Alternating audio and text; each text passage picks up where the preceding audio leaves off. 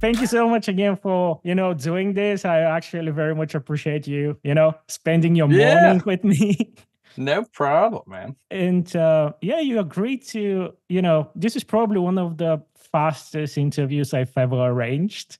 So Yeah, hey, why mess around with it? All I yeah, gotta do, yeah, shoot me an email and I checked it out. Everything sounds fun, so let's do it. amazing. I so much appreciate it. I mean, it was really like, just at the right moment because I was literally just, sitting and being like, I don't have anyone scheduled in. I need to like start look for options. And I just saw your profile and I was like, here we go. you That's know? it, man. Yeah, so this is so funny because I had a LinkedIn from forever ago, but so Yeah. when I'm not on tour, Yeah. I've been printing t-shirts for a decade. And Amazing. I had my own screen printing company, and then I had a kid, and it was like a lot of extra work. So now I work over at my buddies when I'm not on tour and doing like sales accounts and stuff now. Yeah. So I just like somebody was like, you have to set up a LinkedIn. Like that's Yeah. how you're supposed to do this. I'm like, all right, man. So there you go. You popped up, and I was like, well, this is not t-shirt related, but still do it. I was literally going to ask you, like, if it happens for you to like come across fans on LinkedIn just trying to link up rather than any work related Not stuff. it's relatively new for me, the LinkedIn, but Yeah. it's always fun for me when I run into somebody in the wild. Like there's a new coffee shop in my town called Crimson Hollow. That's like a very much like a goth coffee shop. So of course I Nice. roll in there. And apparently the owner's a big time Alesana fan. He was very excited. I said, hey man, I'm a big fan of coffee, so it works out. Like, because I assume you've meet fans everywhere at this stage. No, no, Really? not anymore. I mean, sure, back in the heyday and stuff, but and it's so funny because like outside of maybe like where I live in Winston-Salem, North Carolina, which is like Yeah. not a big. So we're not an LA band. We're Yeah. like Southern East Coast boys. No one recognizes me, and it's just so funny too because like I have 11 nieces and nephews and stuff, and like none of them see me in the capacity of a musician at all. They don't want to Wow. see, they don't want to watch videos of it. Like they don't want to hear it. They just know me as like Uncle Dennis. And so if especially as a musician, an older musician that Yeah. like has a family and stuff, you have to wear a lot of hats. So it Yeah. depends on what circumstance. So it is very fun for me when I'm in my day-to-day life and someone does recognize me. I mean, once I'm out on tour and stuff, everybody, but they're all there for the band, so it makes Yeah. sense. Yeah. But I assume though, like you have like these very strange situations where completely random person that would never expect Oh yeah, like recognizes you. And it's oh like, yeah. So my daughter was born very premature, and she spent 8.5 months in the hospital while she was born. oh, So I was in the hospital yeah. all the time. And one of the doctors that came in, she's doing great, by the way. Let Yeah. me go ahead and Amazing. put that on Yeah. there. But one of the doctors came in. And I mean, I got a lot of tattoos. So they're always ask, like, you're a tattoo artist? I'm like, nah, musician. He's like, oh, what band? And I told him he's like, I used to get a Warped Tour, like a big time. And so something because he's like a doctor. And he said, I would love to tell my friends, but I can't because of HIPAA. Like you can't disclose any personal information about me. I was like, I don't care, man. You feel free. That's so fun though. That's Yeah. so fun. I was very glad to see that it's kind of like it's this sort of cool towards emo music in the in the late 2010s is kind of reviving now. Yeah. It's, It's coming back. yeah. It's so funny too, because like, and I love seeing like because there are so many bands that we've toured with back in the day that are just killing it right now. Like uh, you guys in Pierce the Veil, Bless the Fall is uh, like just come out of nowhere like a phoenix. I said, yeah, baby. Yes. The old boys, the old Hot Topic boys are back at it. And it's funny because I keep running into Melissa Marie and the Millionaires. Yeah. Like we played a festival with them and stuff, and it's just, it makes my heart smile that, you know, here we've been a band for 20, this Halloween will be our 20th anniversary. Nice. And we're still like, I can still go out and perform for a bunch of kids and stuff, and you know, it's fun. Everybody goes through that period. That's what's timeless, the angst in high school. Absolutely. Absolutely. I like, you know, I'm bringing up this discussion so much lately because I'm so passionate about it. And, you know, once I'm bringing it up, I'm kind of, you know, objectively when I'm assessing this, I kind of realize that I'm sort of, you know, turning up into this old gatekeeper sort of guy. Can't do that. I was recently talking, I think what was I posted on my Instagram discussion about what genre Alesana is. And is it screamo? Is it post-hardcore? We called it sweetcore because we didn't know what it was. And people get real gatekeeping because my wife does our social media. And she said, you know, Alesana popped up on Reddit in the screamo subreddit. And I can't remember what they were asking, something completely unrelated, and everyone's just like wrong Reddit, post-hardcore. It's just like, all right, but I am sort of the same way, but like because I scream for the band. I have a metal background, so if you mix up death metal and black metal, like I'm gonna correct you. Like these are very different kinds of metal, so it is nuanced. True, but I can appreciate it. Yeah. But it's so amazing because this period for alternative music, you know, this was a topic I was going to mention, like between 2005 up to like 2015, I really feel is like the golden age of this music, you know? I mean, you got to think about what's happening right then because MySpace was a thing. It was like a really innocent social media platform. I remember because the band started in 2004 and then we got our MySpace and we had a Pure Volume. Yeah. And it was like, mind-blowing that you could just release your own music, and like it was a game changer. And so you had a lot of people that weren't major label kind of bands, you know, but major indie label kind of bands that suddenly had a platform, and we would get, you know, connect. Like we played, like I've chalked up a lot of our success to us being one of the first screamo post-hardcore bands to go to Mexico. And we did that based off of a MySpace message from a guy in Monterey. And we were like, sure. Like, I mean, what? This approach works. Just we'll do it. And then a video surfaced of like, you know, us playing in Monterey and like the whole crowd singing along to our song Apology. And like, and that was like, so we started getting like bigger record labels interested in us. But you know, that wouldn't happen today. Like that just doesn't like I would never do that. I would never let my kid do that. That's crazy. But it was like that infancy where everybody was just excited about being able to connect with anyone about like music and like right now, you know, across the world having this conversation. Like so that was, I think, the golden age of that for sure. And it was kind of mixed in because you can't forget like fashion was such a big part of it, and Hot Topics were everywhere, and then every dude at band had a clothing line, and like they're all were, that's when I decided to start printing t-shirts. So I'm like, every other frontman already has a clothing line, someone's got to make it. And I'm like, I'm gonna do that. That seems entrepreneurship. So sad. Yeah, I completely forgot about this aspect. You know, so many, like every band that was kind of getting hot used to, like, as you said, a single member would do a clothing line and you would get crazy and stuff. But yeah, you're absolutely right. But I was so stoked because when you guys released The Emptiness, which is now gathering like a cult classic sort of status, I think. I remember like I did one of these, you know, very awkward guitar covers of the artist. And that's awesome. Yeah, I love that. And I sent it on MySpace to you guys, and you know, you were one of the first bands that actually responded to it and be like, "Hey, that's cool." And I was like, "Oh my god," you know? Yeah. I love getting tagged on that stuff. That's just like one of the sincerest, you know, invitations to the highest form of flattery. All right. No, I appreciate it. We love that. We love the Alesana fans.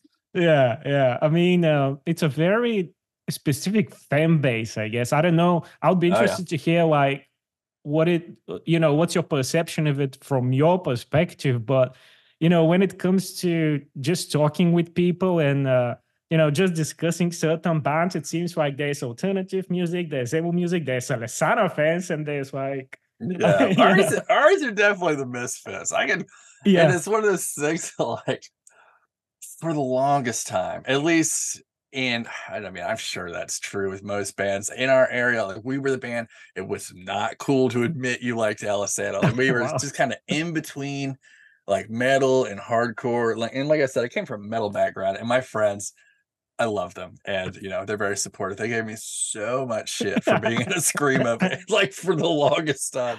I mean, but I think you can tell with my voice, like that's the yes, background I have is like metal. Um, and so when I met Sean, Sean's a pop punk kid. hmm Like he had no screaming background. I think the closest would be like Thrice. So yeah, we didn't really have a strong preconception going into it.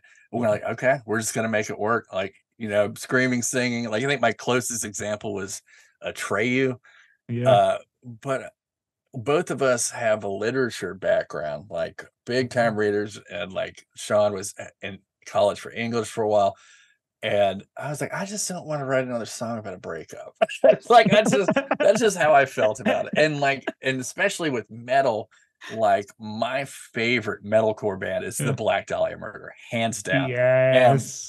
my thing is like, and I tell people like, I'm not saying they're the best metal band, but if you took what I thought metal should be and turned it into a band, it would be them. Like all of them are just like fucking, you know, just not pretty boy metal dudes, just Yeah. metal dudes. All Yeah. the songs are about like, okay, this song's about a preacher turning into a werewolf. I'm like, fucking brutal. That's all you Yes. need. Yeah. Like that's literally all you need to go with, and that's a metal song. And it's just like a really descriptive, and that's the way I write lyrics. And so, like, all right. And our first couple albums, like we dabbled with it, like the songs were narrative based, but they weren't really linked to each other. Yeah. And then we kind of stepped closer and closer to it. And then the emptiness is when we're like, okay, let's Yeah. take it to the next level. And that was the beginning of the Annabelle trilogies, and then tying three Yes. albums together. And then it's so tricky too, writing lyrics narratively, because then you really have to have a supplementary piece of literature in Mhm. prose to help explain it. So then we did the book.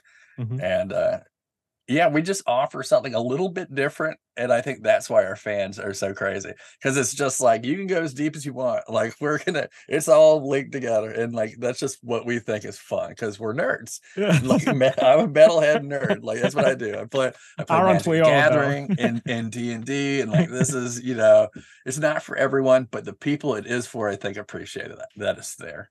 Yeah, I mean, it was. I remember what was it like for me, because I remember I was in high school, and as you mentioned, I was very big on literature, and obviously, the type of literature you get involved in when you're in high school, very tragic and Oh poetic, and yeah, you're going uh, through a lot. yeah, you're like philosophical existentialism stuff and stuff like that, and I was like, when you're into this sort of stuff, how when you're younger, you kind of get this sort of profile that you have, interests above the ordinary level.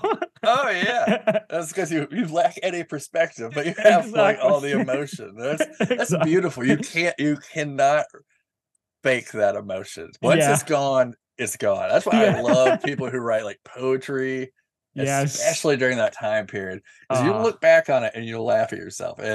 But it's like so real. And that's one of the things that I make the joke about being a lyricist, because like our most popular song is Apology, yeah. hands down, Yeah. Apology. And I wrote it when I was 18. And I'm like, that's like a high school poem, dude. And like, I'm like, it's just, I look back at it, and it's like if I took a page out of your book of poetry or diary from when you were a teenager and I read it to you over and over, and it's just like, I'm glad it's connected with people, but it makes me so cringy sometimes. I'm like that's so dramatic. Like, Yeah. It's Yeah. just how it goes, man. Hey, dude, we put it online, we put it out there, put it on a CD. So serves me right. Yeah, I literally, revised something like that as well, because obviously I was writing poetry back then, You got to yeah, get it you out. got to. And I came across, some stuff I written back then a couple of weeks ago, and I was like, wow, I was Yeah, really feeling it. It dude. was so tragic and so poetic, and it's like, yeah, if you look from afar, you would say that I'm going some sort of very, challenging hardships or whatever. But it's so fun though. That's the teenage experience. Yeah, It all seems like the end of the world. yeah, exactly. Uh, but you've mentioned that when you got into the band, you guys had like different backgrounds and different interests in terms of music. So was it like natural to kind of find a middle ground where you developed your own collective sound, or was it Yeah, more of a rocky journey? it happened very organically, and I think it's a testament to why we've been around for so long. Initially, until the lineup fleshed out into what it's been for a majority of the lifetime of Alesana, Mhm. which is it started, with Sean, Pat, and myself, and then uh Jeremy, Shane, and Jake have been with us forever. Mhm. But when we very first started writing and we were exploring each other's sounds and everything, I think the different backgrounds helped us all stay in our own lanes. And I think that's the reality, because I've said, like, dude, I went to college for product design. In high school, I was like the president of the art club. I have a visual arts background, Mhm. and I accidentally figured out how to scream. And like that's how it is. I'm like, I've never claimed to be a musician. I've always said I'm a performer. I just happen to be able to scream. And so when I approach a song, I always say, like, the song tells me what the lyrics are supposed to be about. Like, Okay. I'm not gonna write a bunch of lyrics and force a song onto it. I want to Mhm. hear the mood of the song, and then it forms, just like I said, visual art. So a Mhm. kind of a picture in my mind of like, okay, here's what's going on. Yeah. And then, with Sean and myself, like, we'll sit down and work on song structure for vocals, and it really is like more like constructing like a think about like the framework of like a sonnet. We just want the template of like, okay, Yes. this is going to go here. We're going to be screaming here, singing here. Here's kind of the melody. Screaming is more akin to writing hip hop lyrics, Mhm. 100%, because it's more about syntax and rhythm, and you Mhm. kind of know how you want it to flow, and then you're going to go in and figure out how to convey your message plugged into like that rhythmic structure. Mhm. And so it's like all we sort of map it out, and then we work together, and it's just so funny because we write lyrics together, which helps because especially when you've been doing it for a really long time, you're going to repeat something. Yeah. Number one, you're going to say the same thing more than once, and usually the other person will catch it. Like, yeah, dude, that's in another song. But the other is like, especially if you're working on a whole album, there's fatigue, and sometimes the lyric isn't quite right, and you're ready to phone it in because you're tired, and the other person's there to be like, that's not good enough. So, and sometimes like some of the best uh singing parts are actually lines I wrote, and some of the best screaming parts are stuff that Sean Oh, wrote. And like wow. it's just funny because it's like us living vicariously through the other ones. So was it good? But yeah, so to answer your question, and Pat, I cannot forget Pat. Pat, his fucking brain works on a completely different wavelength than the rest of us. Like musically, he's there doing like melodies and stuff, but he operates, especially like working with music and everything. And like that's part of like I think a really significant part of Alisana's sound is that just like Pat looks at music way differently. I know at one point he's like, I can't remember what the condition is where people hear colors and stuff like that. I don't know if you've ever Yeah. heard of Yeah, that. yeah, It's yeah, yeah, stuff like that. Like, yeah. he's like, Wow. I can see the song and like really Wow. see it. I'm like, okay, man. So that's there. It adds like, just kind of like a unique sound that I don't think like you can't get that anywhere but from the heart of Patrick Thompson. So Yeah, it's very. I was, and you answered something I was going to ask you because, with all of your songs, there's such a specific atmosphere. With the storytelling and the very poetic, I guess, characteristic.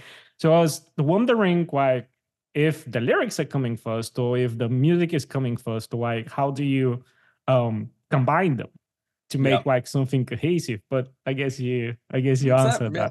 that. Music first, man. Just let the dudes do what they're gonna do. I mean, I chime in once in a blue moon, but really, like I said, everybody stays around. Like I'm not like they're gonna do what they're gonna do. Then it's gonna help me figure out what I'm supposed to do. So And to get slightly back, when it comes to you revising lyrics that you've written like years ago, mm. um, is there an occasion where you looked back on some of them and you were like, actually, that's pretty decent. I'm actually, There's a couple of good ones.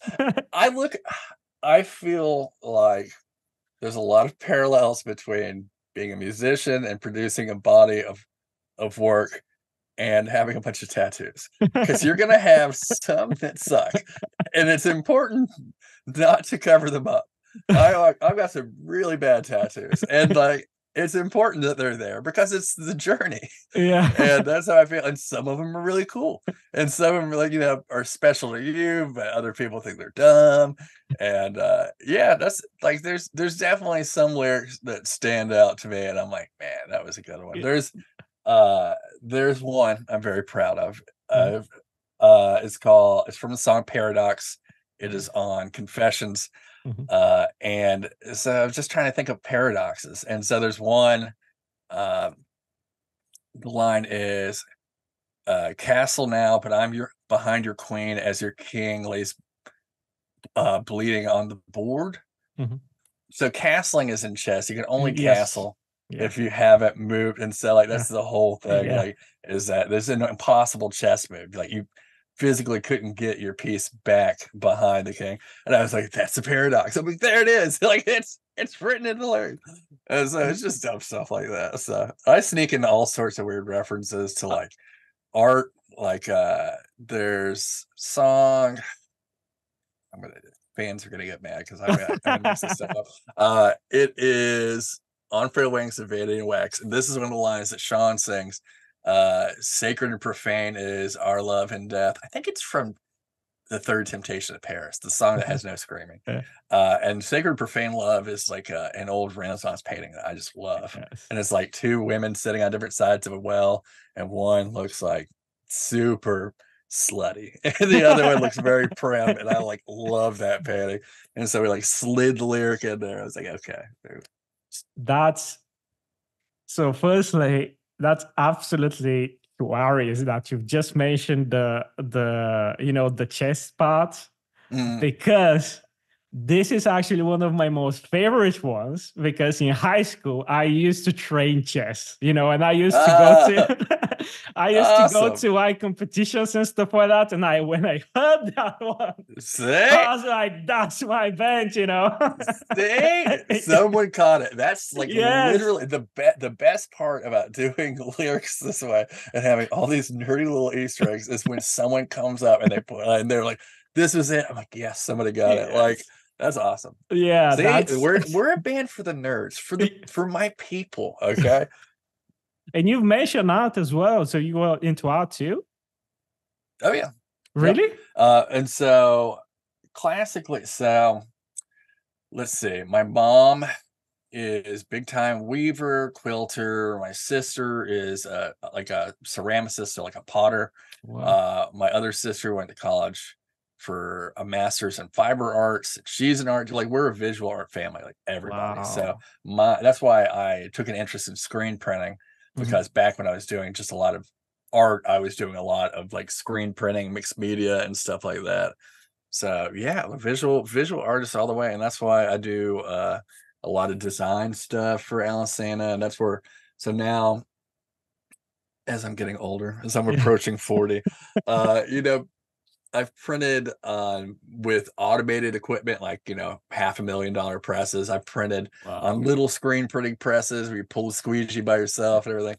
And physically, it's a demanding gig. And at a certain point, that's when I moved into like sales account management. I'm Yeah. like, yo, I can't physically Please do continue it. to print, but for so long. And the design thing, I mean, it just makes sense. Like I've known so many bands for so long, and everybody needs t-shirt designs. So I'm saying, True. yeah, how about your old buddy Dennis? I'll just I'll just Hey. combine all the things I like: art, music, t-shirts. It's all there. So, we're out here Yeah. doing a little art here and there. But yeah, man, visual art, hands down, is my background. Wow. So Do you you, like? Yeah, go ahead. Sorry. no. Go ahead. Yeah, I was just saying that visual art, especially recently, has been my, biggest thing. I don't know Mm. if you can hear, if you can Oh see, yeah. Oh, nice. There you go. Yeah. But do you like have like favorite painters, favorite works, like? Um, let's guess. I would, if you're talking classics, Yeah. MC Escher all the way. I was obsessed with it, and like that's another reason I ended up in the field I did, because I went to college for product design because it's like science, math, and art. And that's the kind of artist. I'm very formulaic. Like I just told you how we write lyrics by building a Yes. structure. Like that's how I approach art. Like I'm going to make a diagram. I'm going to find, golden spiral center of Yes. interest. I'm really going to like math it out because that's the way like Nice. I think about stuff. So MC Escher Mhm. uh, is just seeing those, because was a mathematician, and he'd start with a mathematic principle. He was trying to illustrate visually, come up with a bunch of drafts, and then he would go back and make that like final like woodcut and do that print like super precise. And I love that. More contemporary artists, uh, Jake Bannon from Mhm. Converge is just that Yes. Jane Doe, that iconic, and like especially with the kind of visual artist I was, where it was a lot of playing with textures and that screen printing aesthetic Mhm. and layers. And it's just, I think he's just such a talented vocalist too. Lyrically, he is. I don't know if you've ever Yes. sat down and read some Converge lyrics, but they're Oh, brutal. It's like yes. it is brutal. It's very raw, and I love it when lyrics fit music, and like the lyrical structure fits his voice and like the intensity of it. And so yeah, I really enjoy his stuff too. So, and that's like, and I like to, like I tell anybody, like, if you're looking for inspiration to do a design, listen to some music, Mhm. hear something that'll put you in the mood. Same way you're getting stuck on lyrics, go to an art museum or something. Like go to a park and Yeah. like do Yes. something, pull from all these different areas, and it'll help you out. And trying to keep that well-rounded, because design thinking applies to so many different forms of creativity, and just trying Mhm. to make sure you're giving yourself a feed of inspiration without overdoing it. And it's very easy to overdo it with social media, because you will see Mm. the greatest. Everyone's catered their feed to only look like they just never fuck up, and you'll Yes. feel like, why can't I do it? Like, especially, so one of my hobbies is a game called Warhammer 40,000. I don't know if you're familiar. It's a miniature game. You build the miniatures, you paint them. Hang on. I'm gonna pull Oh, it out. show us. Oh yeah, this is Oh, it. This is what we're wow. Mortarion. Okay, the big dog. Wow. No, don't be too impressed, because I did not paint this one. I had it I had it pro painted. I had it pro paint. I wanted the showstopper so you wouldn't notice my horribly painted miniatures. But It's uh amazing though. oh dude, I love it. And so this is for anyone watching that doesn't know. This is a game where you literally buy like a model kit, you put the miniatures together, then you go to a game store with other mouth-breathing nerds with rulers and tape measures and dice, and you roll it out on the like giant rule books, the whole nine. So these miniatures are not pre-painted. You have to paint them yourself. It's a whole part of the hobby. Uh, and when you go online looking for painting inspiration, it will make you feel really bad, because you are horrible. Everyone is horrible at painting, and all these people online are so good, and you'll want to give up, but you can't. It's like you just have to turn it off and just go for it. It's like, it's okay to have a horrible looking army. And that's why I got one pro painted miniature. I said, that's how they'll see. And they won't see my little scrub miniatures. But speaking of Warhammer, I don't know if you follow Henry Cavill at all, but right now, yeah, but he's very much into it, right? He's bringing Warhammer to the people, and finally everyone's like, "What's Warhammer?" Like, we've been here. I've been playing since I was 14. Like, over half my life, I've been playing Warhammer. I love it. I mean, and Henry Cavill is, I think he's part of the nerd crew in general, you know? 100%. Right? Oh my God, dude. He's like, the worst is that, like, we all love him. All the nerds love him. Yeah. And then, like, my wife, who is also a huge nerd, like, she's the one who taught me to play Magic the Gathering. Nice. And she's like, when we were on COVID lockdown and Henry Cavill is posting like YouTube videos of him putting together a PC, and it's just like him with like a headlamp, putting like RAM and stuff. She's like, this is just like nerd girl thirst trap stuff. And I'm like, it is. And I can't even be mad at it. Yeah. He's our champion. I saw quite a lot of comments because I remember that this video did the news. Like, it was everywhere. And I remember, like, you know, so many comments about it, and all the male nerds being like, hey, we can't blame the women, we want him too. I know. You can't even, there's just a guy putting a computer together. I mean, any other man, just revolts women. But Henry Cavill with poise and grace. And so, and he's spearheading the Amazon project to bring the Warhammer universe to life with Amazon, and we're with him, dude. All right, he quit The Witcher because they lost the faith. Yeah, all right. I trust Henry. There's a lot of doomsayers in the Warhammer community saying this is a mistake. I said no, it's gonna be awesome. Hey, I'm I'm part of the crew that it was so excited to see him actually being tied to rumoring to be part of Marvel as well. So I see lots of people talking about that, and I'm like, yes, that's going to be good. But are you into any other games as well, or like hobbies into the nerd realm? Yeah, let me see how I can show you this. All right, let me see. So right beside this webcam is this giant overhead webcam. Nice. Because I play Spell Table, which is online Magic the Gathering. So it's like me with my actual physical cards.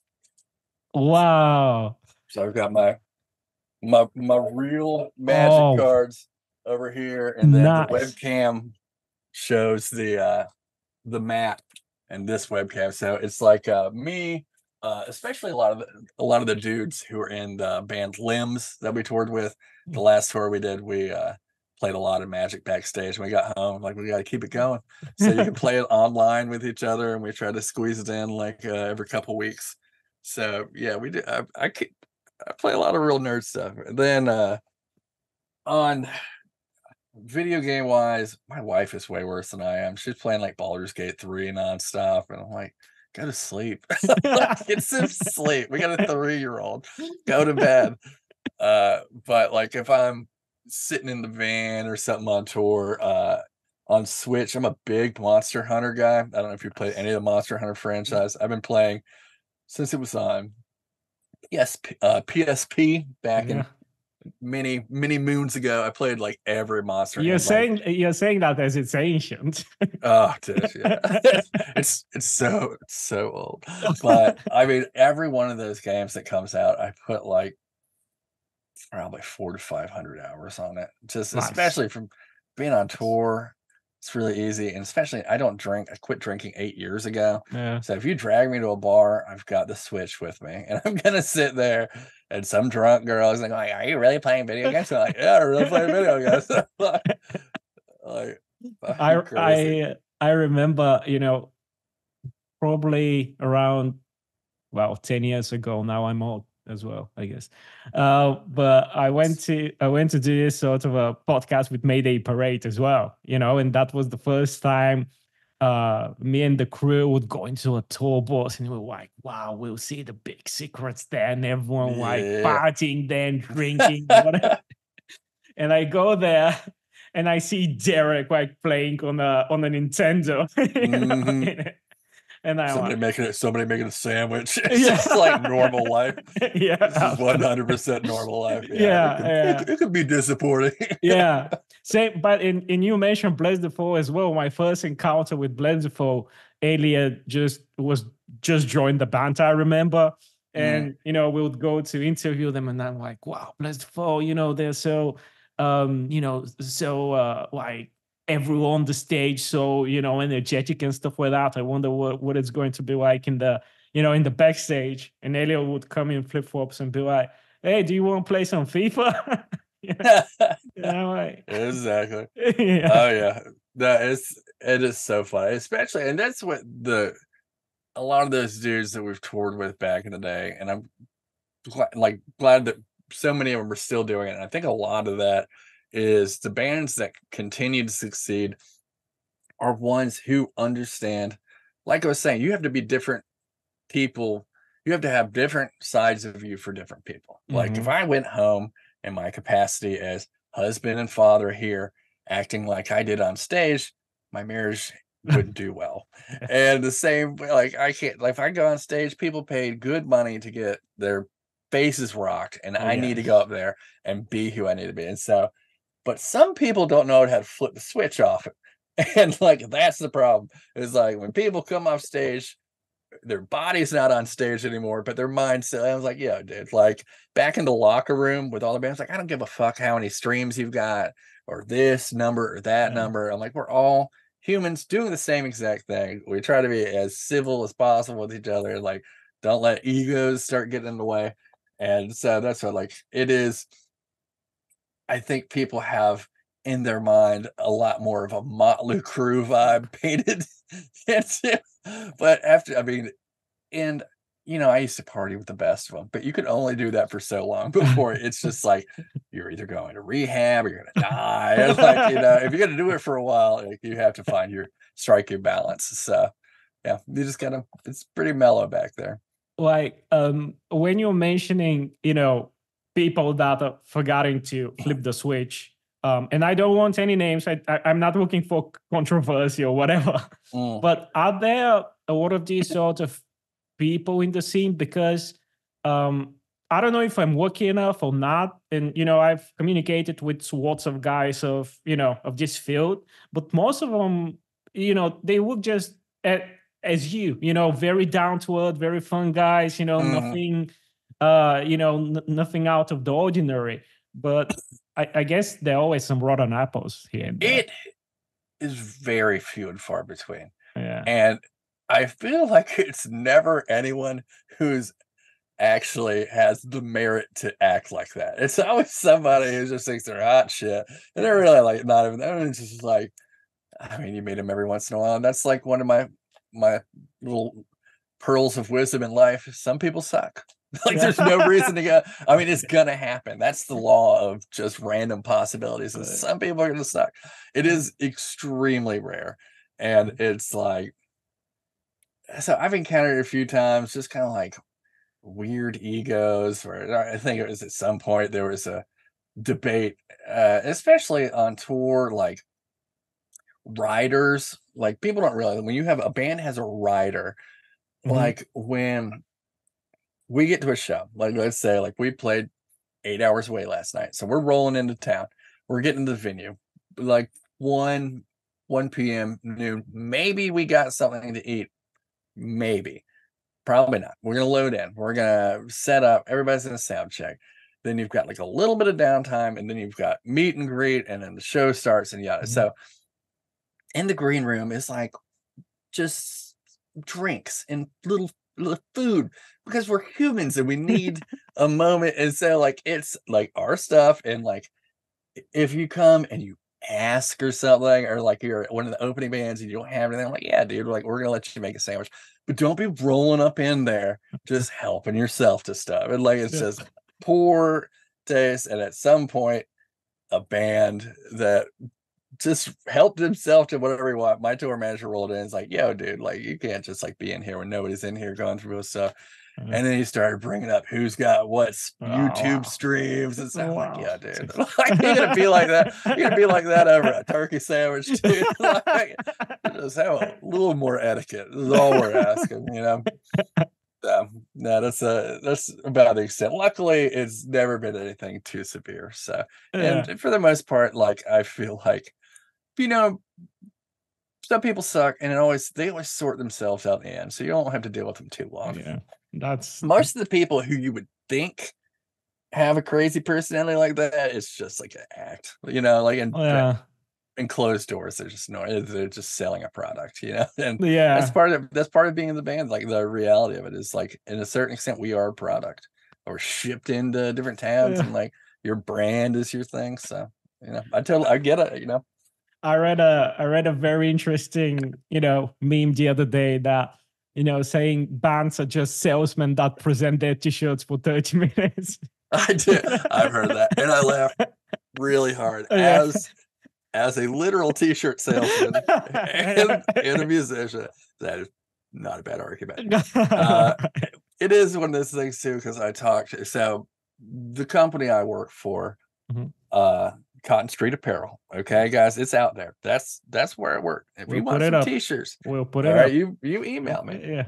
We're not we are not the cheapest company, and that's not what we do there. Like I've been over a decade experience. The owner has 25 years of experience. We specialize in like bougie printing. We do all the water-based stuff. We do like discharge, which is like you print with an acid that pulls the color out of the shirt, and that's how you get the shirt no print feel and stuff.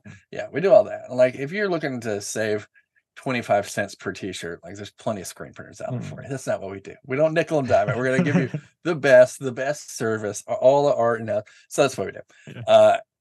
And like I tell people, and this is like 100% real, everyone just streams your music. Okay, I know that vinyl has had a massive resurgence right now, but the reality is, outside of that, the only physical thing a kid is ever going to have that has your band name on it is that t-shirt. True. And you're literally gonna, it's like you're stepping over $1 to get to a dime. And like when you put a shirt and you get the cheapest print on it, on like a Gildan, just crappy shirt, like if kid doesn't feel like he looks cool on the shirt, and you don't feel like paying a designer, and you get some kind of like scrub design, I'm like, come on, man. And that's what, like, you are a brand, and like Hot Topic and Warped Tour and all these, like, part of this music scene is fashion. That's hands down. If you try to pretend it's not, you don't understand what the scene is. Yes. And so you got to be able to up your game, dude. And I'm telling you, and like I've proven it time and time again, because we like have our web store, which is now run by me and my wife. So if you guys want Alesana t-shirts, you go to alesana.store. That is literally getting shipped out of my basement. I personally print them. Okay, this is the real deal. Yeah. And it's like they cost a little bit more. I'm not gonna lie. We charge a little bit because it costs me a little bit more, because they don't suck. And everyone gets that, like, you know, initial sticker shock. And I'm like, dude, like, wait till you get it. And like people get it and they love it. And I'm like, yeah. It's like it costs you $5 more. Yeah. And you're gonna get a shirt that you're gonna wear forever, and it's like actually printed right, and it's not gonna wash out in the wash. Actually And looks it's not on nice like on you. and it looks like the person who sewed up the shirt saw a human torso before they did it. It fits properly.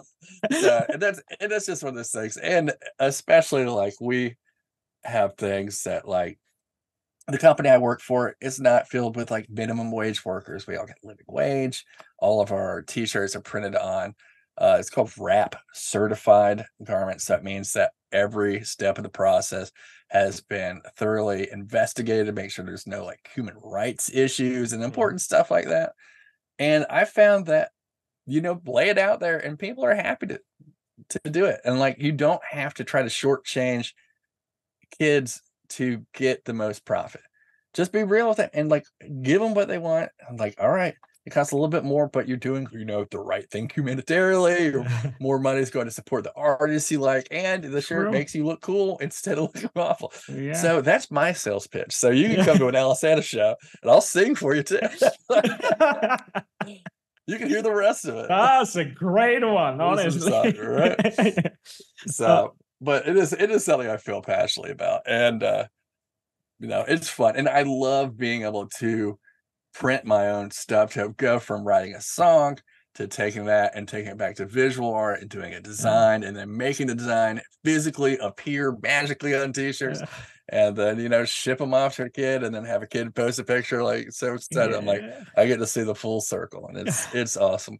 Yeah, I guess this continuity is like very rewarding, Yep, for sure. But it's great to hear how passionate you are towards that as well. And it makes great impression that you're openly talking about what you're doing outside of the band as well. Because yeah. I'm sure that many famous bands they have like outside jobs, ridiculous outside jobs as well, and they're kind of trying to hide it and step around I it. make that joke all the time. Yeah, it is one of those things, especially because there's like Google famous names and stuff. If you Google Dennis Lee Alesana, it's going to pop up and say my net worth is like $6 million. And I'm like, man, I would love to see some of that $6 million. And I mean, that's part. It is, and it's part of it. Like, your job is to be a rock star. That's part of your job. Like, when kids have been going to their 9 to 5, saving up for this one night to go up there on stage, like, you cannot go up there and try to be their best friend. That is not what they want to see. They want to see larger than life. Boom, on stage. And part of that, and especially with social media, is that you have to show a little bit more behind the curtain. And like, everybody has to have a job. Like, that's just how it goes. I mean, there are rare moments where people are gonna, just live off, like, and a lot of musicians obviously work in the music industry. But like, I mean, the reality is, like, the lion's share of musicians, like, they do this because they love it, and then they go back to the job that pays the bills. And like, that's how it goes, bro.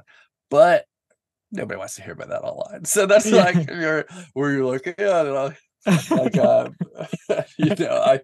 I do this on the side, blah, yada yada. So, but I've always said, I've called Alesana blue collar rock stars. I'm like, listen, dude, like, this is it. I get it. And like, I grew up, my dad, like I said, I'm from North Carolina, which is the South in the United States. My dad is like a old Southern man. He owned a truck building company. I grew up around welders and like those kind of days. And I've got like this real larger than life image of the working man. And it's like, there's just nothing more honest. And so like, being a musician, I feel like I kind of cheated and like was able to avoid getting a real job for so long.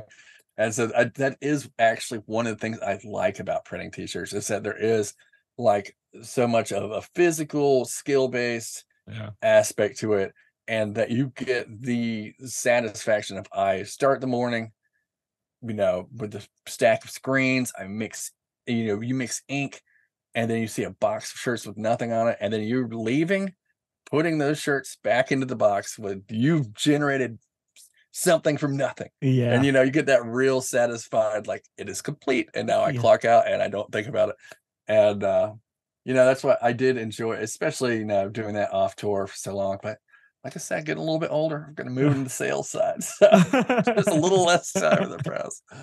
It makes all the sense. Yeah, it really is. And especially like I said, comparing yourself to Instagram too much is just not a good thing. And that's part of what goes on with musicians. And like, you don't want anyone to know that you have to actually work too, but I mean, that's how it goes, bro. So don't hate your favorite musicians when you find out they've got a real job, just pretend like you didn't see it. I think, more than anything, it kind of creates better impression, at least for me. I mean, it's true that you kind of, you acknowledge this as a positive thing once you got out of the teen zone, I guess, but Mhm. still. Um, okay, so you've mentioned obviously the side activity, in being, a day-to-day man. But as you mentioned, being a rock star, although blue collar, as you mentioned it, I'm Mm, sure you had some really great like rock star stories as well. Do you have this sort of memories? oh, yes, I've got let's see, podcast appropriate memories. Just kidding. Yeah. Uh, yeah, let me think about some big moments. It is so I had one recently. So let me say, so when I started in music, Yeah. let's say eighth, so the end of my eighth grade year going into high school, I come from a background, like I said, I was a metalhead. Uh, and it started with sort of, I'd say the progression from middle school went Rage Against the Machine, and then Corn, Okay. and then System of a Down, Slipknot. And then I Okay. was in Slipknot. That's back in the day when it was like hot top. I was wearing Jinkos, like ball and chain necklace. I was wearing a gas mask to school, and like, dude, I was a freak on a leash. Okay. And Nice then reference. thank you. And then I was actually hanging out with one of my friends I played Warhammer with, and his big brother drove us back from school to his house, and he played it's a band called Undying. Okay. That's a metalcore band from where I'm from. Yeah. They have an album called This Day All Gods Die. And it is like the first time I heard screaming, like double bass, like Yeah. hardcore metalcore, and it blew my mind. So I went to their show, and I'm in my lock and chain necklace, my Jinkos, all that stuff. Everybody else is in like tight jeans, black hoodies, bandanas over their face, that era of metalcore. So I stuck it out like a sore thumb. I got to see Undying. I could not stay for the last band, so I'm like waiting out on the loading dock for my mom to pick me up. And the vocalist of Undying came out and talked to me for like 20 minutes until my mom picked me up, uh, just to see if I had a good time because he could tell like he had never seen me before. I was there by myself. And I remember I was like, I want to be part of the music scene. Like, this is what I want to do. And like, I'm going to figure it out. So, literally on the last tour, that band had a reunion show in outside of LA when I was in LA, and Wow. I went and saw them, and I finally told the dude the story and everything. It's just like so funny because like I'm like freaking out, and like I'm in the front row of this venue, and like they're a North Carolina band from 20 years ago playing in California. And like there were fans, but like I was freaking out, like screaming every word, and people were like looking at me. And I told him the story and everything, and he's like, cool, I have to check you guys out. And like, my band has like 100 times it's been like it's just a lot more people have heard of Alesana. And it's just so funny. And so, but the point of the matter uh is that I remember that interaction so specifically. And so when I meet people, and especially, if I met someone and they say, your music saved my life, I try not to become jaded about that. And I try to remember that genuine experience I had when I was 14 and this larger than life guy I met, because I didn't understand. I think when you're a kid and you think about music, you think about like old arena, like you'll never actually meet these dudes. And Yes. like in the local music scene, you could like walk up, and those interactions are so important that you're having with your fans, because that is who you will be in their mind for all time. And trying to take that moment to take the extra, 30 seconds to listen, to let the people know that, it's important how we've impacted them.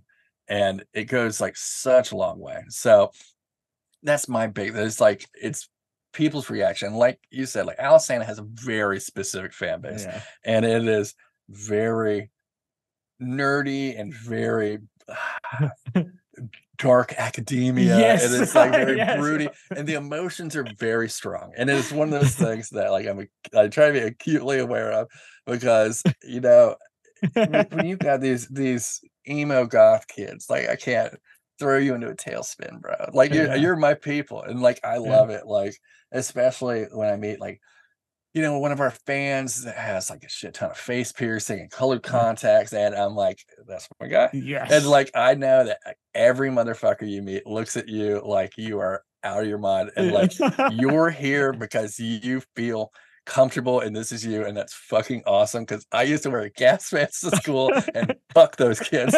Like that's how I feel about it. So I look at I've got a dad haircut now, but like that's me on the inside. So I would say that's my weird version of the answer to your question. That's what I try to do. I try to keep it real. I try to remember, what impacted me so much about the music scene. So that's my cool rock star moment. I definitely, that we've got other ones like yeah, but not all on our podcast appropriate. My wife is so my wife is I've known her since the beginning of the band. Oh, and she has like literally been my roommate when I was dating somebody else. Oh And wow. like we've been best friends forever. We've been like romantically involved for like 8 years now, but she knew me when I was a big time nerd in high school. I wasn't exactly a hit with the ladies, and suddenly everybody's interested. Rock bands, yeah. I started seeing a lot of the girls that had webcams in the room for certain activities or sure. danced in clubs, and like my wife knows all of that, and like she just doesn't care. Like she's like she knows. So it's nice because I don't have to pretend. She's like, I don't care if you sign some girl's boobs or something. I'm like, it happens so few and far between now, but it's good. It's good to know. So that's how it goes. That's amazing. That's amazing. But yeah, it would be difficult to to change a transition, to do a transition from this last part to what I wanted to say. But yeah, as you mentioned, it's so important, and I'm basing this on myself, to meet a person that you're looking up to, a band that you're listening to, and have this conversation with them. It's like, I remember when this happened for me, that it completely changed my life in a directory that I would never go otherwise, if I haven't met this one person. So it's good that, you guys understand the importance of that in general. Oh, for sure. Because that's it. Like literally that meeting that vocalist changed the course of my life. 100%. That was the split. And he just had no idea who I was, and that's okay. It was so important to me. You didn't barely even listen. That's good. No, it's like some kid is saying that about me somewhere. I'm sure they caught me in the wrong moment. I fucked up. Yeah, to be fair, and I was thinking about that a few days ago. I had a podcast and a face-to-face one with Wednesday 13, with Modo Dose and Joey Jordison and all that stuff. That's awesome. And he started freaking out when we started talking about Motley Crue and Nikki Sixx and all of this stuff. And we discussed that. I was like, how odd it is sometimes to think about your behavior when you meet those people in retrospective, because when I remember times when I met some of my most favorite musicians and I think about it now, it's so cringeworthy. So I can't imagine why for you to be on the opposite side and to act as, to accept that and to perceive and to understand it and to not react to it in the wrongly manner is such a respectful behavior, because it is. You have to keep it, but it's funny because on the opposite side in a specific scenario, and that's like the important, like I've geeked out from meeting like YouTubers or cosplayers that are like doing stuff that like I'm really into. Like I remember that there was a cosplayer in Florida. I was talking with another band I was on tour with about 3D printing, because I 3D print stuff for Warhammer or stuff. Nice. And they were like, oh, our friend does cosplaying and she 3D prints and a bunch of stuff. And I think she did a Warhammer cosplay, and I looked it's this girl who did like a Sisters of Battle Warhammer thing that like I was like all about. I was on all the Warhammer forums. I'm like, this is awesome. I'm like, they're an Alesana fan. So I was like, I will send you Alesana shirts if you send me like a signed picture or something, like you and this art. Like, where is my, hang on one second. Yeah, show it. Here it is, guys. If you're wondering, Nice. we got the signed whoa, nice. so, do you have like a collection of this sort of items, like signed stuff that you're proud of? very nerdy stuff, like, you know, I've got Sting from a mini Sting letter opener from Lord of the Rings. Got laid over. Our house is like a generic nerd house where it's like filled with strange baubles from like different universes. Like the amount of Warhammer stuff I have is embarrassing, to be honest. But I've got like a lot of our, like, because we've got like the framed your album did this on Billboard, like kind of thing, like plaques. Like I go to my mom. It's like I'm like, Mom will appreciate this. Like, you know, you can't have, I don't want too many of these things around. So, but you know, I do have some of that stuff. There is so there was a dude in Denver, Colorado who did, I don't remember what it's called. Yeah. Wet plate photography. I'm pretty sure that's what you call it. It's like old school, like Civil War photography where it's on this like weird glass plate. Oh, it has this really cool look. And he did a gallery where it was all musicians that like were coming through, and it looks like this old school like photographer. So he sent me the picture. I was like, that's awesome. Like, I'd love to get a print of that.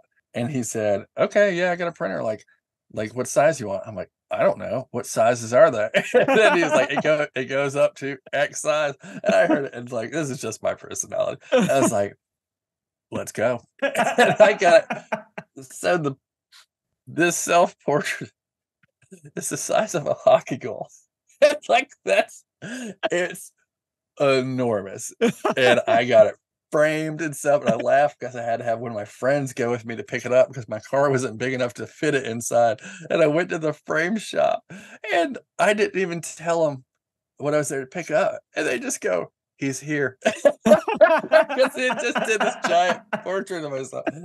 And I took it out, and it's just so funny because like I grew up, and it was because my dad has this self-portrait of him from back when he was like a banker in a three-piece suit and like a leather chair and the office and his rings on. And I was like, I want the power portrait, like this self-portrait. This is gonna be awesome. So I told him, I was like, Dad, I got this giant self-portrait, like it's awesome. And he's like, oh, that, like, oh, your mother made me do that. She asked for that as a present. I'm like, God damn it. Oh, I just spent so much trying to get out of your shadow, and I'm just cast down. And it's just so now I got this, yeah, my wife can, like, it is my favorite because it's like it takes, not all walls can handle it depending on where we're living. It's just like so big. And it is, I was like, whatever. I'm like, if you got an Instagram with any selfies on it, I don't want to hear it. Because if you have to come into my house to see this picture of me, and if you don't like the fact that it's 4 feet wide, it's your problem.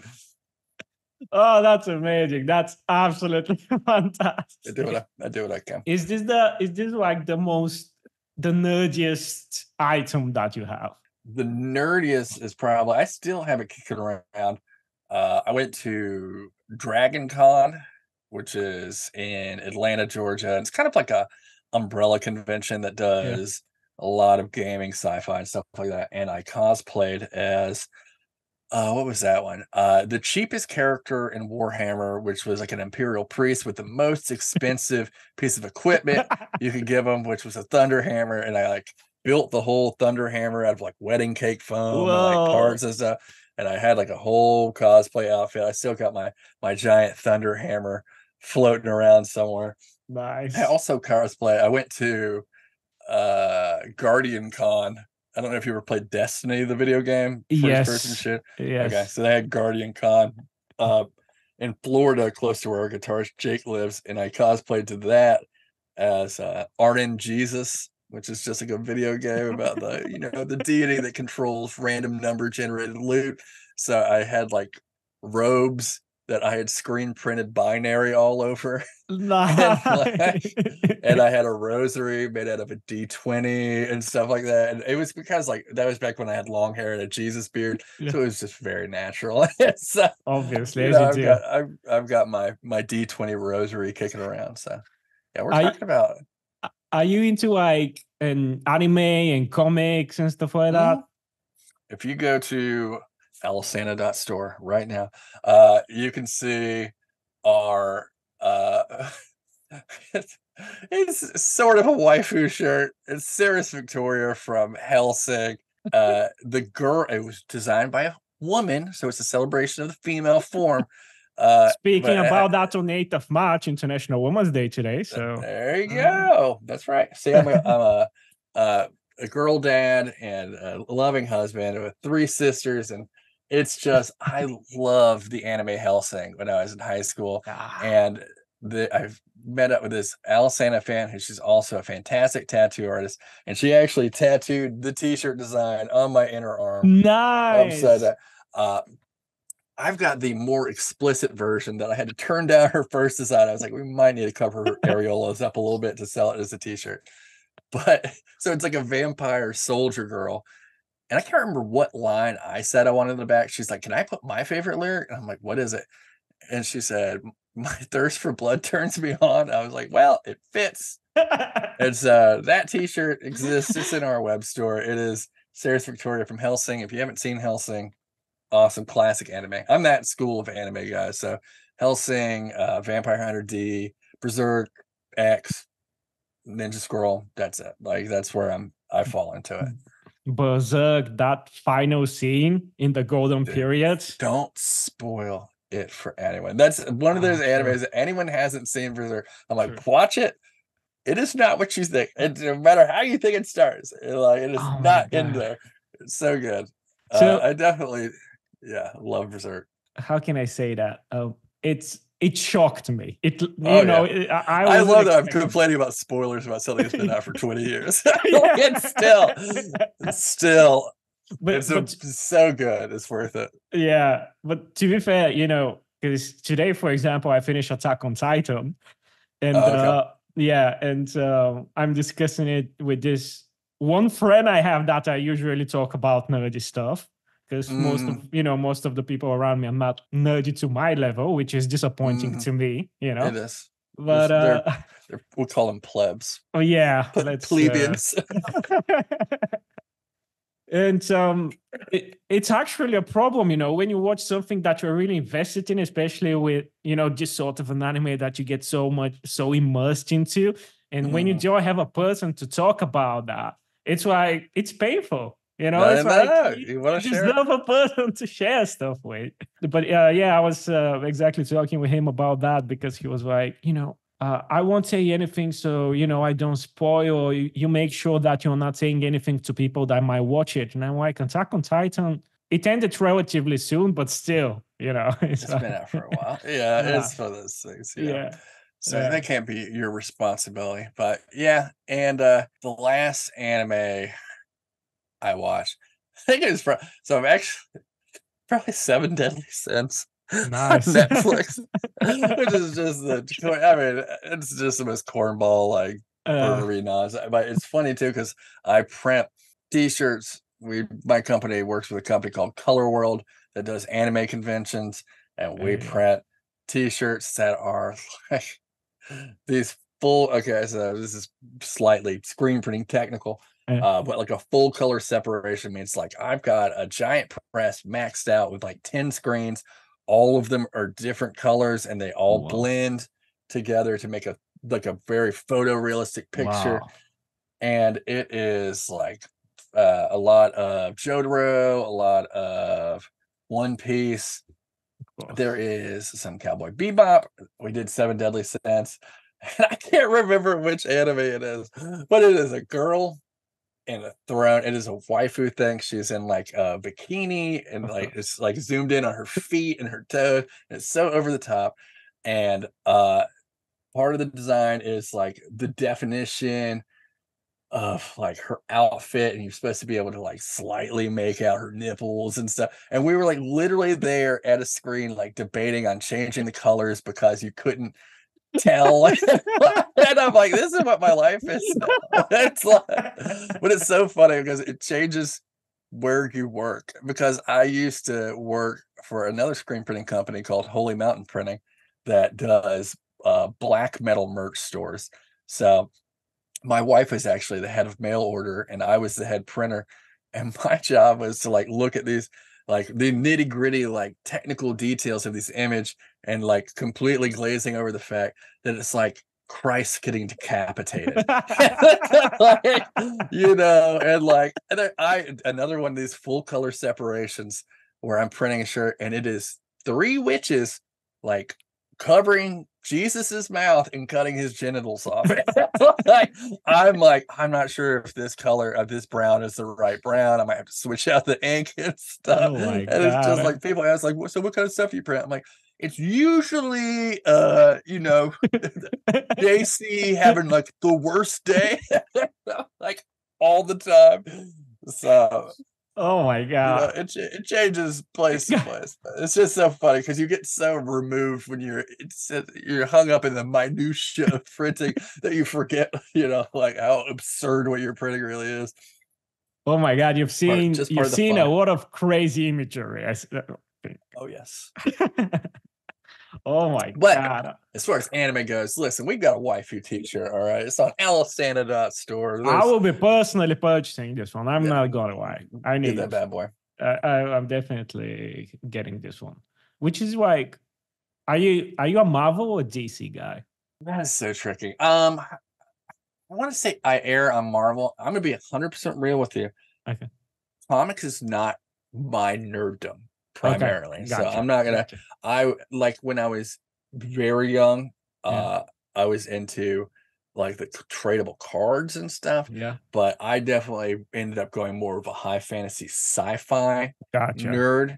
And so, you know, Gotcha. if that's what, like there's so many different kinds of nerds. It's true. And it's And like they're all beautiful. They're all exactly. I beautiful. can list them like anime, yes, like tabletop strategy, yes, you know, trading card game, yes, comic books.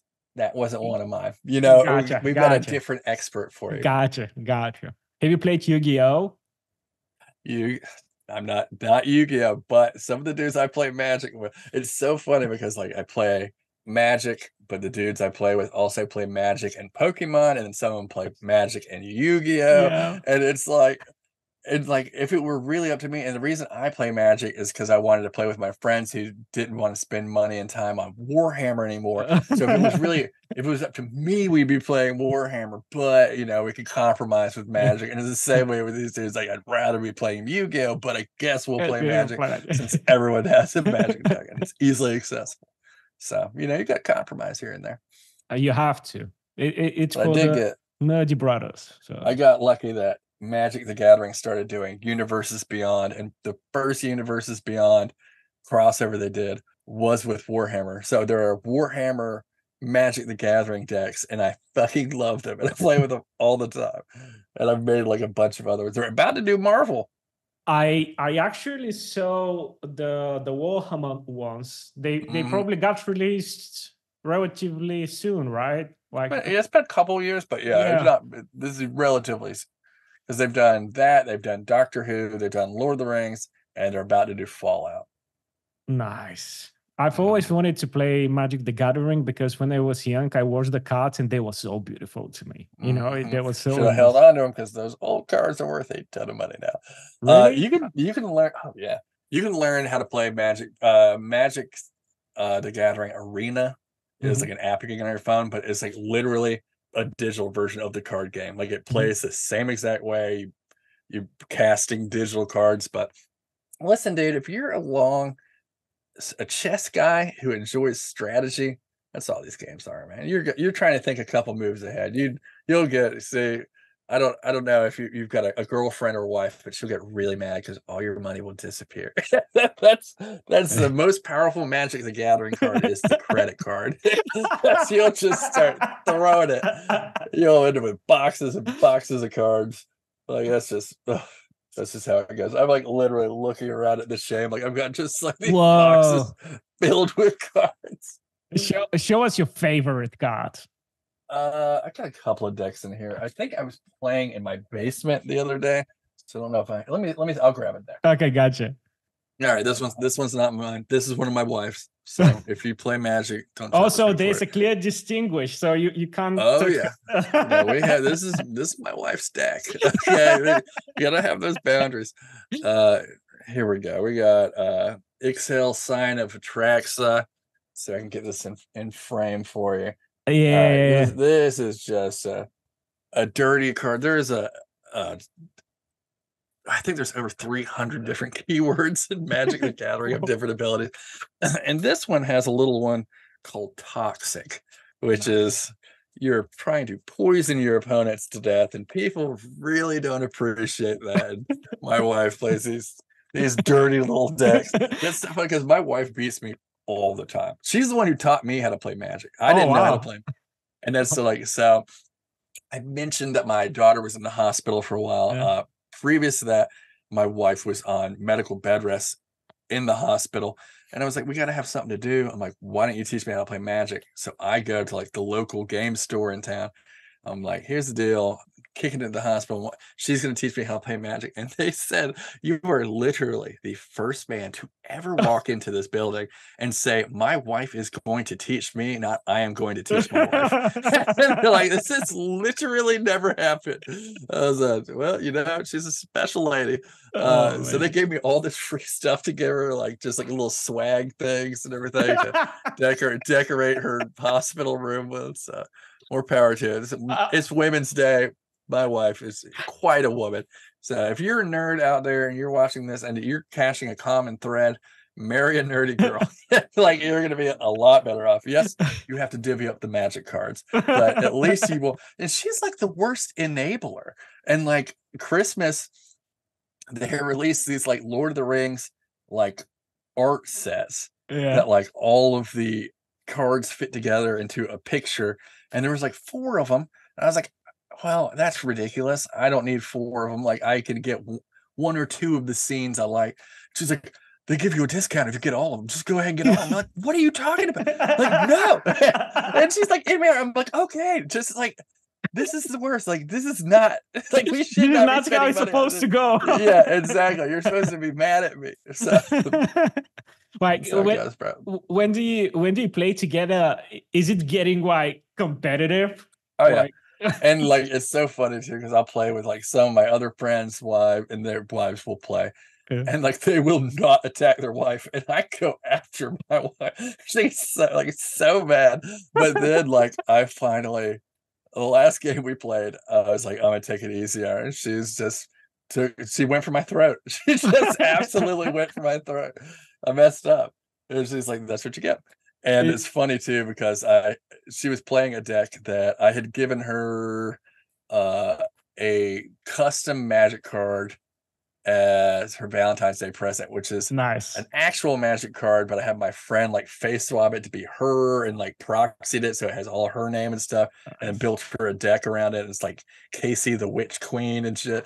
And that deck is like just so fucking crazy. It's like she beat like me, my drummer plays, and then one of the guys in my drummer's side project, and like we were all hanging out, and she just wiped the floor with everyone. I was like, I'm taking that deck back.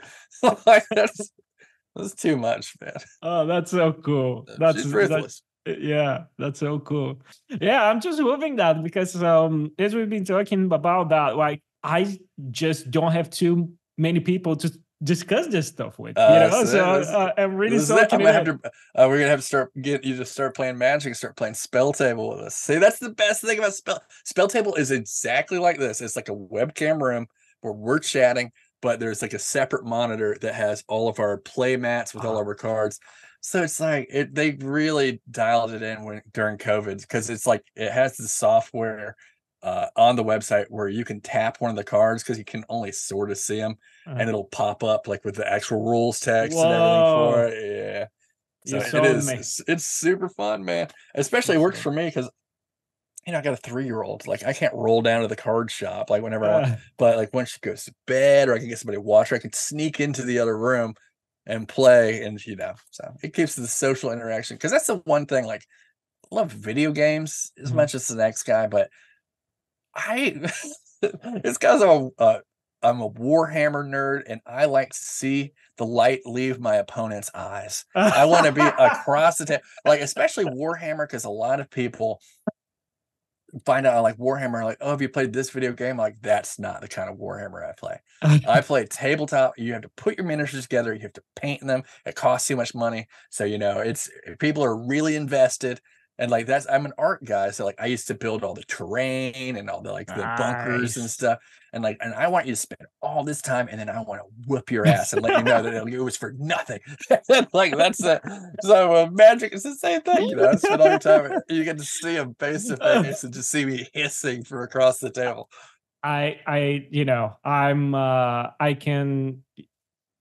This is so me, because especially with card games, and I've tried to play games with, card games on digitally, with Yu-Gi-Oh! And with all that stuff.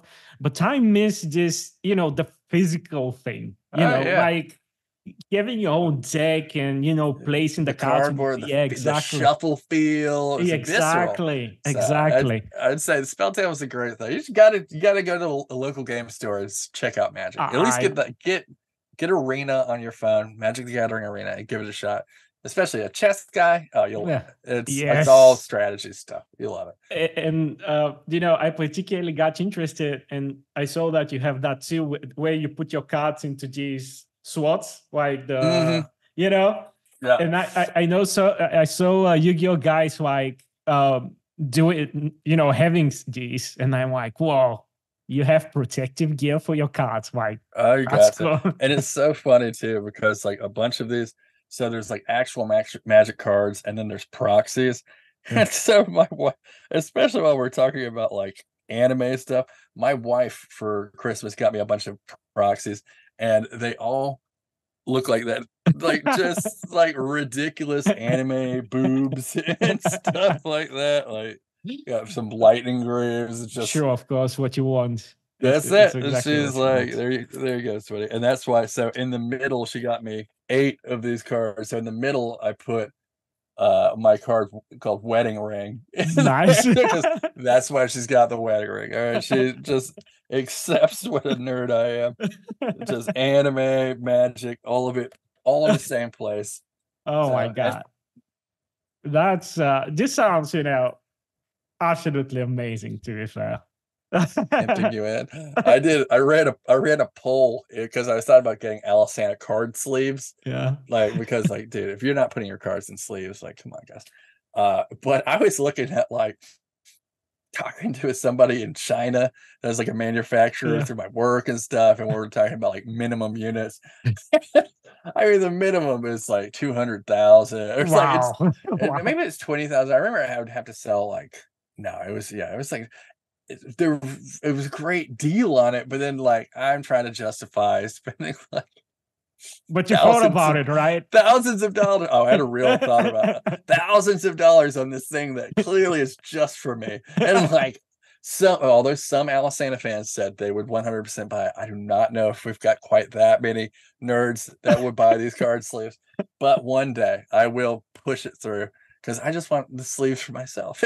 Like, so I can, and it's just those little, I want to make Alesana dice at some point. Like, with just like the logo as a 6.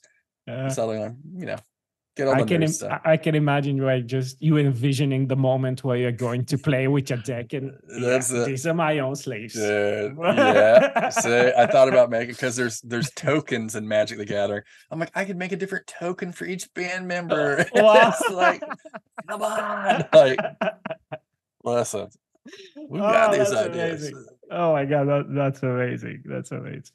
I had a few other things to ask, but I think if I get into these questions, we'll postpone the time quite a lot. So I'll cut you a deal. We can finish now, but we can have another episode soon if that's fine.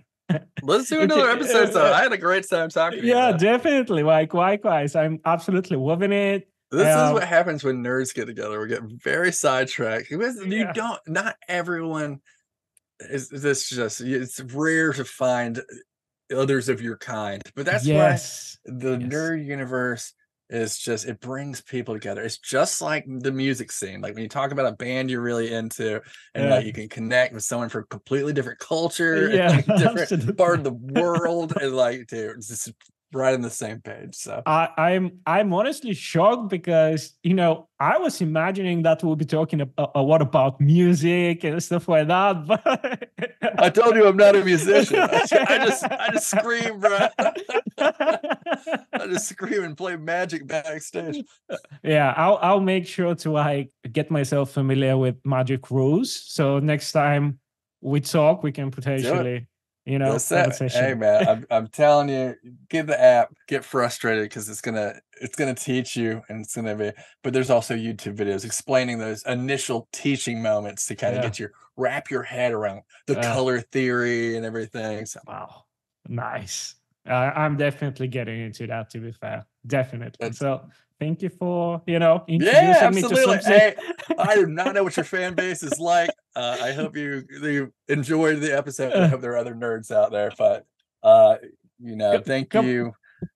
And come on now, like you know, the guests I have on the podcast are basically alternative musicians and scientists, because I'm into astrophysics and stuff, which is the next big nerdy thing. Yeah. So. That's awesome. Yeah. Well, this kind of fits in there. This is like the less scientific, more just turn all the actual important knowledge off, and the rest of the nerd that's left. This is that. Yeah, but sorry, I cut you off. I'm so sorry about that. No, it's just, as far as Alesana doing stuff, you know, we're running the web store. We're finishing the trilogy tour this year, which is United States. We're doing we did the Emptiness album front to back around the US, then we did Place Where the Sun is Silent. So this one is Confessions, the best of the trilogy, if you ask me. Okay. And we're actually about to go hit Latin America. So we're going to Mexico and South America very shortly. And so we're still out here, man. If you guys are old screamo, post-hardcore, be careful with the genres. Be careful. Yeah, exactly. I don't want to piss anybody off, but we have not broken up. We never broke up. We're just family men now that we tour on our own schedules when we want to. But we try to, you know, get around to every country every decade or something. So we're 20 years now, so we're probably due to come back to Europe. And you're playing, aren't you playing like the When We Were Young? Yeah. We got invited to dance. Yeah, we're playing When We Were Young. So that'll be fun. It's just that there's such a void in the universe with no Warped Tour. That When We Were Young is just sold as this. I'm like, it's just Warped Tour. But I'm very happy we're playing. I mean, Diminished Shout, there's a very fun festival. But God almighty, dude, I saw that lineup and I saw everybody supposed to be playing a full album. I'm like, that's impossible. That cannot happen. I heard there's like rotating stages and stuff. Wow. I'm like, we'll see, man. Like, I'll play as long as you guys want me to play. But I'm just sad. I don't know if all these bands are getting through their whole albums. I have to trim a couple songs.